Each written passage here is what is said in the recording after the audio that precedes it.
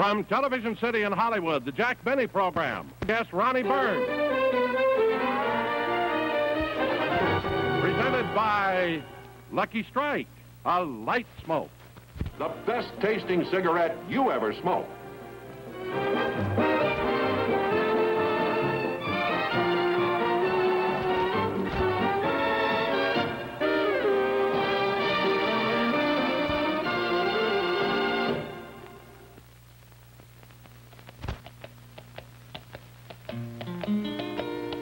Light up a light smoke, a lucky strike. The right smoke's a light smoke, a lucky strike. For the taste that you like, light up a light. Light up a light smoke. A lucky strike. You'll say it's the best tasting cigarette you ever smoked.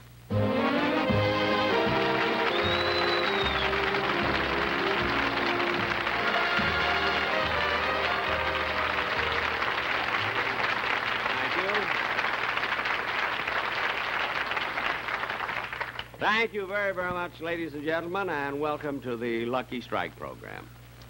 Well, here it is, April 6th, Easter Sunday. And I want to tell you the cutest thing happened this morning.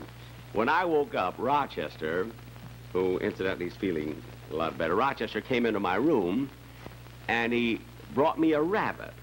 He gave me a rabbit, a real live bunny rabbit, you know, and it was the cutest thing you've ever seen in your life. We were trying to figure out a name for it, and then I thought, oh, well, why bother? I mean, with the price of meat as high as it is.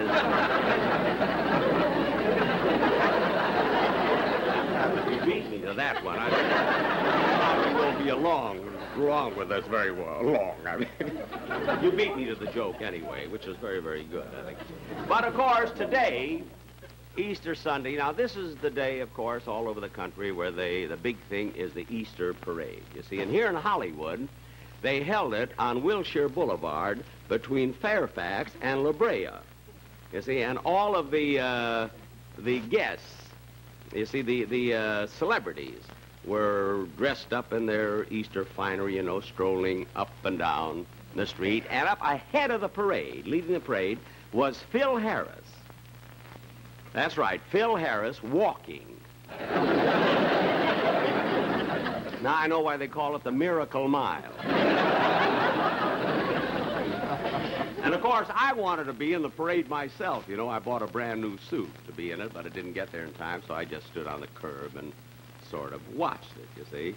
And it was a thrilling sight to see the women all dressed up in their beautiful new sack dresses. And just as the judges were about to pick the best dressed woman, the most embarrassing thing happened. A laundry bag fell off a truck and won first prize.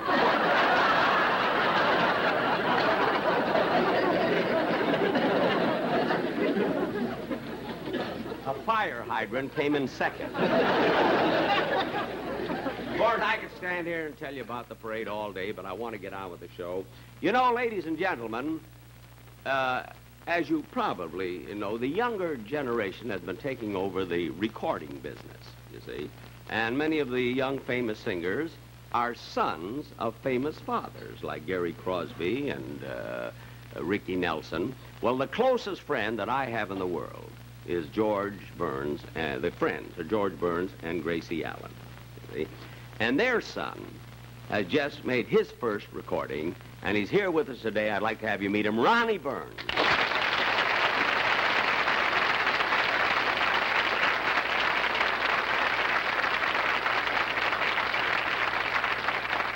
Ronnie, it's just wonderful having you on the show. Well, thank you very much, Uncle Jack. He always called me Uncle Jack, ever since he was a little kid, you know. Of course, I've known Ronnie's father and mother for such a long time. I'm practically part of the family. I go to their house 4 or 5 times a week, you know, and I go to all their parties. And Ronnie, I'll bet I had dinner at your house 1,000 times. That's right. Well, to celebrate tonight after the show, you come over and have dinner at my house. Oh, that'd be wonderful, Uncle Jack. Where do you live?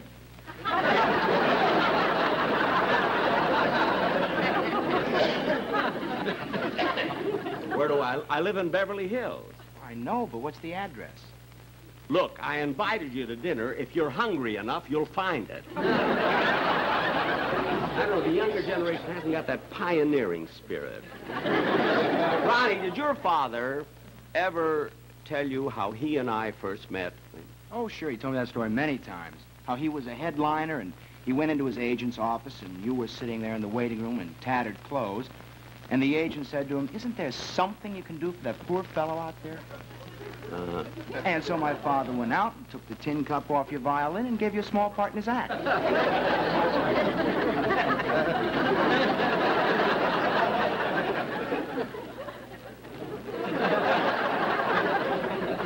That's what your father told you. That's what he tells everybody.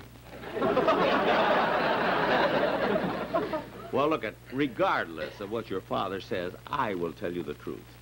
I was the headliner at the Palace Theater, New York. And your father, George Burns, was working across the street, right on the street, selling hot chestnuts. My father was doing that? Yes. For 10 cents, he gave you 6 chestnuts and a chorus of Ain't Misbehavin'. So feeling sorry for him, I bought him some shoes and gave him a part in my act, you see. Well, that's awfully sweet of you, Uncle Jack. How'd the act go over? Well, the following week, we were both selling chestnuts. Now, Ronnie, who are you going to believe, your father or me? My mother. Gracie? Mm-hmm. Mother told me the real story how Dad got started in show business. Yeah. You see, his first partner was a seal. The act was called Burns and Flipper. Oh, I remember that act, Flipper the Seal. Your dad worked with the seal. For that's right. 3 years, and then he finally teamed up with Mother because she ate less. And what became of the seal? Mother's wearing it.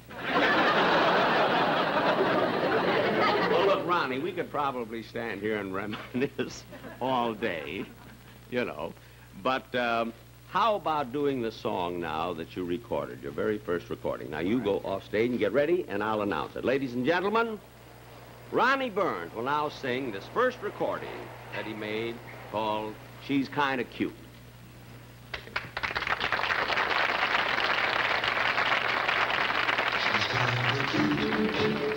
She's kinda cute.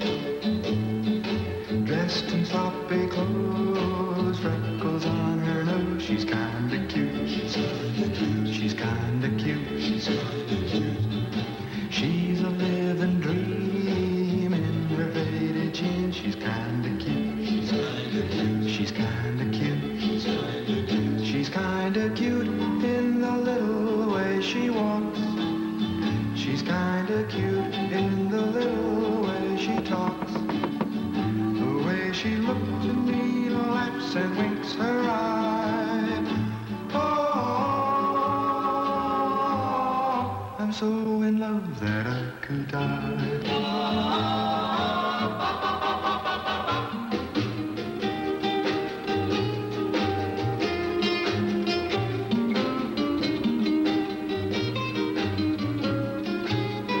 She's kinda cute in the little way she walks. She's kinda cute in the little way she talks. The way she looks at me, laughs and winks her eye. Oh, I'm so in love that I could die. She's kinda cute.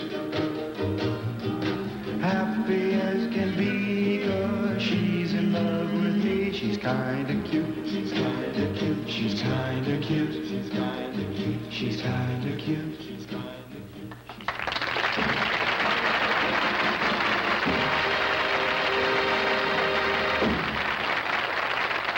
Thank you. First time he ever sang. That's cute, isn't it? Thank you very, very much, Ronnie. And now I have a sketch, a play we're going to do that I'd like to introduce. Oh, but before I do, we must have our commercial. Oh, Don Wilson, will you come out and do the commercial, please? You can do it yourself.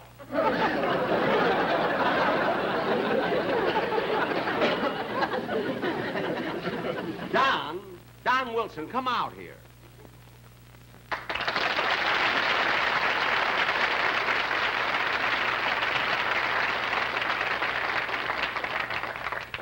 you just say? I said you can do the commercial yourself.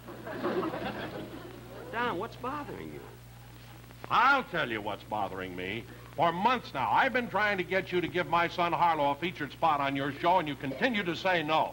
But let George Burns ask you to put his son on the show, and you do it just like that.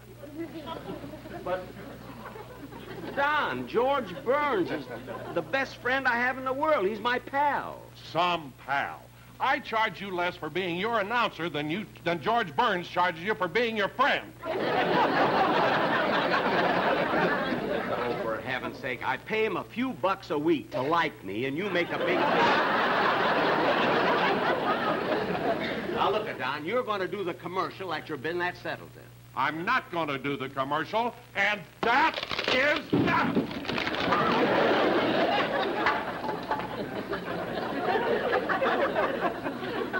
Now, look what you've done. I don't care. Look, Don, your business is to do the commercial, not with those big feet. Just do the commercial, and do it. Oh, all right. A Lucky Strike is all cigarette. Every inch a cigarette. Nothing but fine, light, mild, naturally good-tasting tobacco that's toasted to taste even better, cleaner, fresher, smoother. Don't tell me, tell them about it. I know. I've been with them 15 years. So when it's light-up time, light up a Lucky. You'll say it's the best-tasting cigarette you ever smoked. There's your commercial. I hope you're satisfied.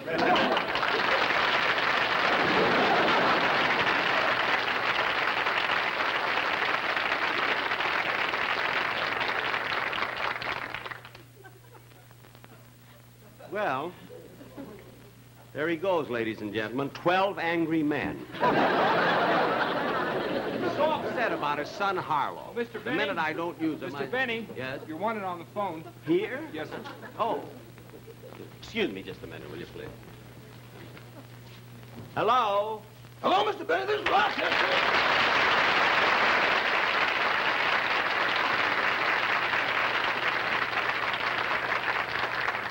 Rochester, what'd you call me for? I'm right in the middle of a show. Did you buy a suit from Clemmer and Johnson? Clemmer and Johnson? Yes, I bought a new suit. Well, a man brought it to the house about an hour ago. Oh, it's a good-looking suit, isn't it? Yeah, I hope it looks as good on you as it is on him. Wait a minute. You mean he wore the suit over? He said for the price you paid, they couldn't afford to put it in the box.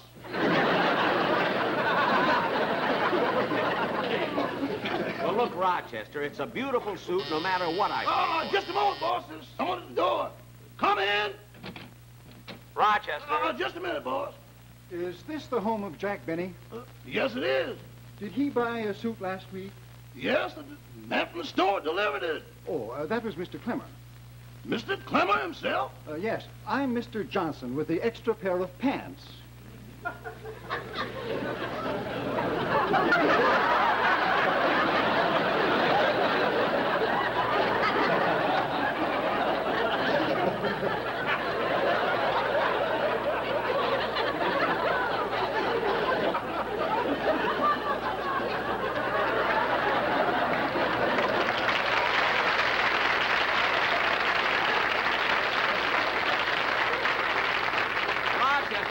Who was that? The extra pair of pants arrived. The censor is glad you didn't buy underwear. Rochester, look, stop with the jokes and press the clothes and put them in the closet. Goodbye. Goodbye.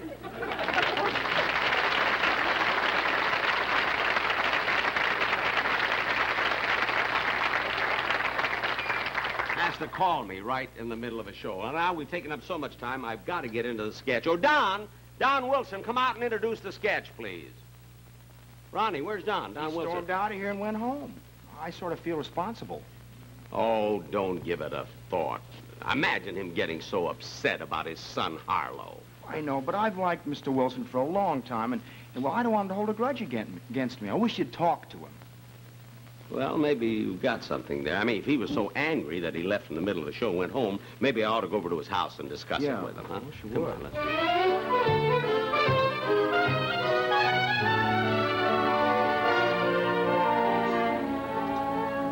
Just can't can't get over it after all these years. Imagine he's doing a thing like that to me, taking another man's son. Oh, now, Don, will you stop pacing up and down? I feel the same way you do about it. But let's not let that mean old man spoil our home life. After all the things I've done for Jack. When you remember when he had pneumonia? It was a pint of my blood that got him on his feet again. Yeah, I'll say it got him on his feet.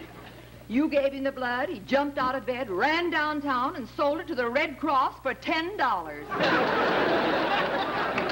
And on the way home, he stopped by our house and wanted 2 cents back on the bottle. Oh, when I think of how that man's insulted me, I could now, just... Don, control yourself, dear. I can't control myself. No, try. I am so mad, I scream!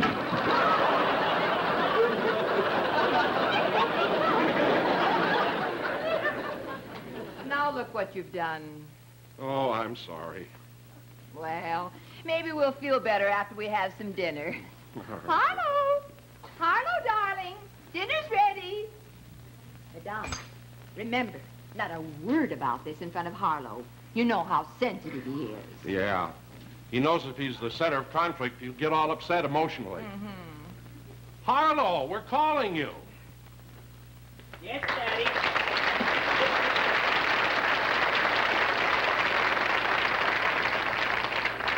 Harlow, when we called you the first time, why didn't you answer? I didn't hear you. I was listening to this Ronnie Burns record.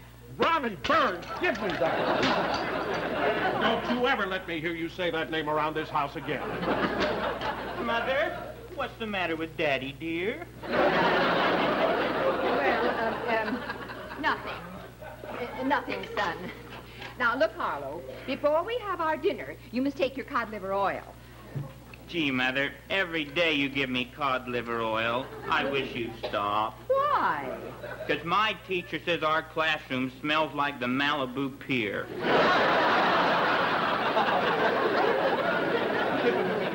Well, you're going to keep on taking this cod liver oil because it was recommended by Dr. Dale and Dr. Iman. I don't remember them. Well, of course you don't. They were the 2 doctors who held you up by your feet when you were born. Now, open your mouth, dear. Come on. There you are. Oh, that's a good boy. Now, go wash your hands. Okay. Oh. Oh, honey, isn't he sweet? He certainly is. Oh, you know, it just breaks my heart to think that someday he'll grow up. Oh, I'll get it, dear. Oh, it's you. The man who has the best friends money can buy. Don, I know you're all upset about something, so I thought I'd come over and talk. May I come in? Well, all right. Lois, I suppose Don told you what happened at the studio today. And We're not going to talk about it before dinner. But you may sit down if you wish. Okay. Not there. There.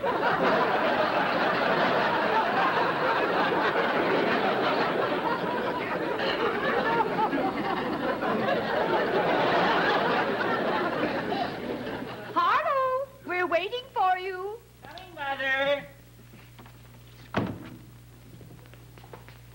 Oh, hello, Mr. Benny. Harlow, we'll talk with him after we've had our dinner. Yes, Mother. Don, get Harlow's chair. All right.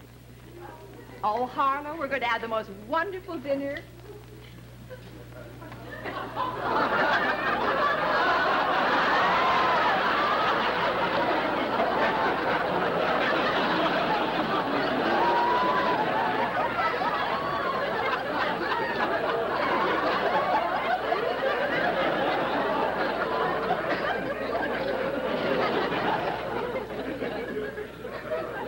Look, I know I'm not supposed to talk, you know, while you folks are going to eat, but why would you put this bulldozer in a high chair? For sentimental reasons. This was Don's high chair when he was a baby. Now, dear, you just sit down and I'll serve the food.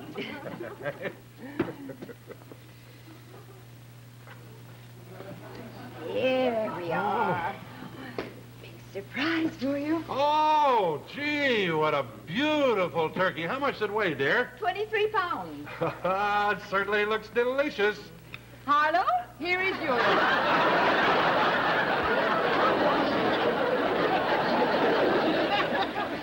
Oh, smoke. Mother. And here are some nice mashed potatoes.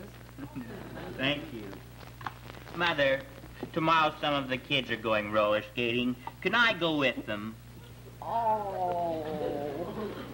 Oh, Harlow, dear, I'm sorry, but I lent your roller skates to a man down the street. Well, what did he want them for? Maybe he wanted to move a house.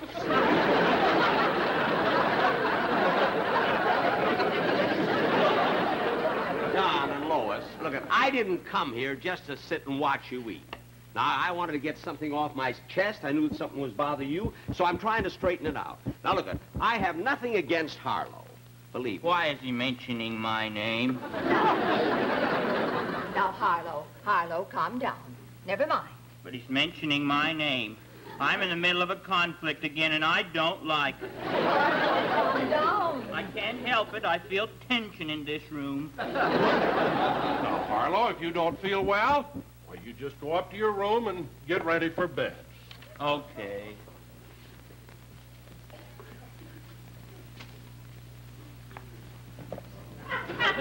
He upsets me.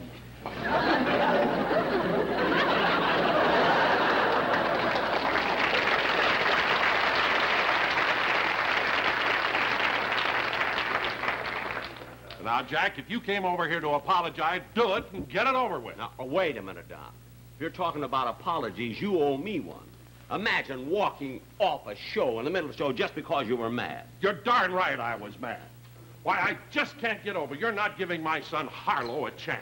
Why, we've treated you like one of our own family. We've had you over here to dinner hundreds of times. Oh, hold it just a minute, Don. All right, I'll admit I've been here for dinner hundreds of times, but I've always reciprocated. Oh, yes, he's right, dear. Many times he's taken us over to have dinner at George of Gracie's. Now, look at Don. Don, I know that you're upset about Harlow, and I'm willing to try to do something about it. Mother, Daddy, I'm ready for bed. Oh, fine, dear. Come on out and kiss us goodnight.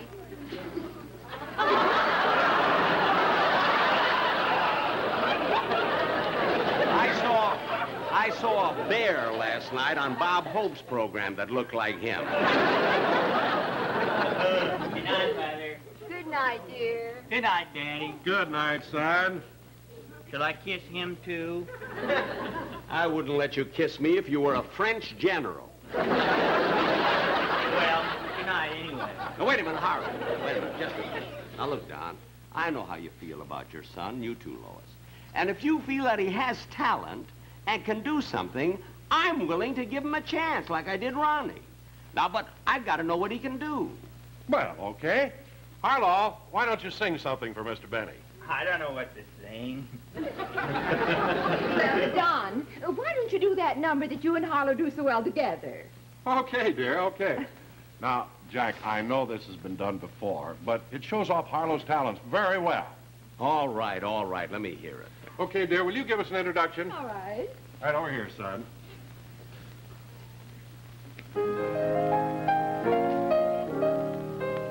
When skies are gray, dear, don't you forsake me, son. I love you so, sonny boy. When there are gray skies, What don't you mind in the least? I don't mind the gray skies. What will I do to them? You'll make them blue, What's my name? sonny boy. What will friends do to you? Though my friends forsake me, What will you let them do? let those friends forsake me. Who will you still have in the end? I'll still have you, What's my name? sonny boy. Where am I I sent from? You're sent from heaven, Have I any special valuations? and I know your worth. And what did I make? You made a heaven For who, right where, on what? right here on earth. God bless me. When I'm old and gray, son, Want me to promise something? promise you won't stray, son. Give me a good reason.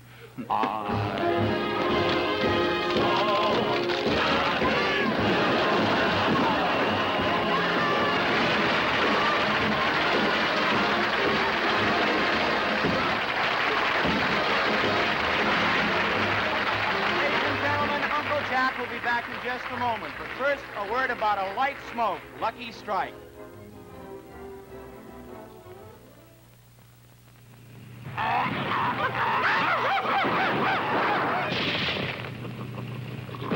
Amigo, ¿qué hora es? Es tiempo para encienda un ligero, un Lucky Strike. Fumada ligera, un Lucky Strike. Para el sabor que usted quiere, encienda un Lucky Strike. See, amigos, when you smoke a Lucky, you're smoking light. You're smoking superbly light tobacco. Naturally good-tasting tobacco that's toasted to heighten the lightness, to make the taste even better. For the taste that you like, light up a Lucky Strike. Light up a light smoke. A Lucky Strike.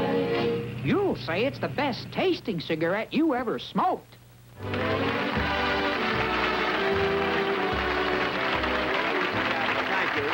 Thank you. I wish I had time to bring everybody out here and thank them, Ronnie, son, everybody, but I haven't. I just want to say that next Sunday, be sure and watch Bachelor Father, starring John Forsythe. I'll be back in 2 weeks with my own show, and I'll also be on the Shower of Stars a week from Thursday. Now, a very happy Easter, and be sure and buy Easter seals.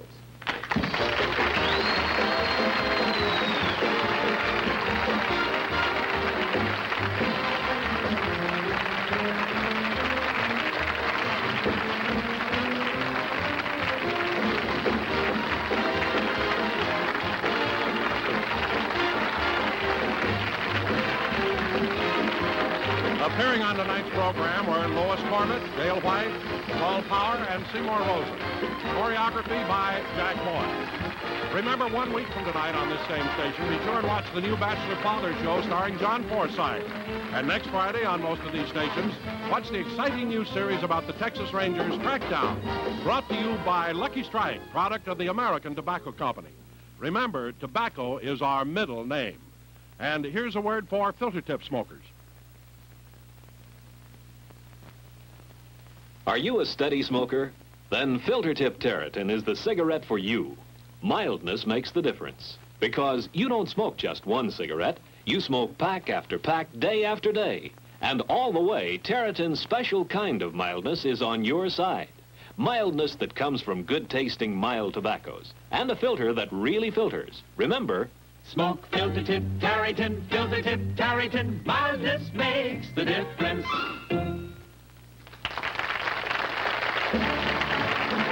Jack Benny's next television program will be in 2 weeks. This is Don Wilson saying good night.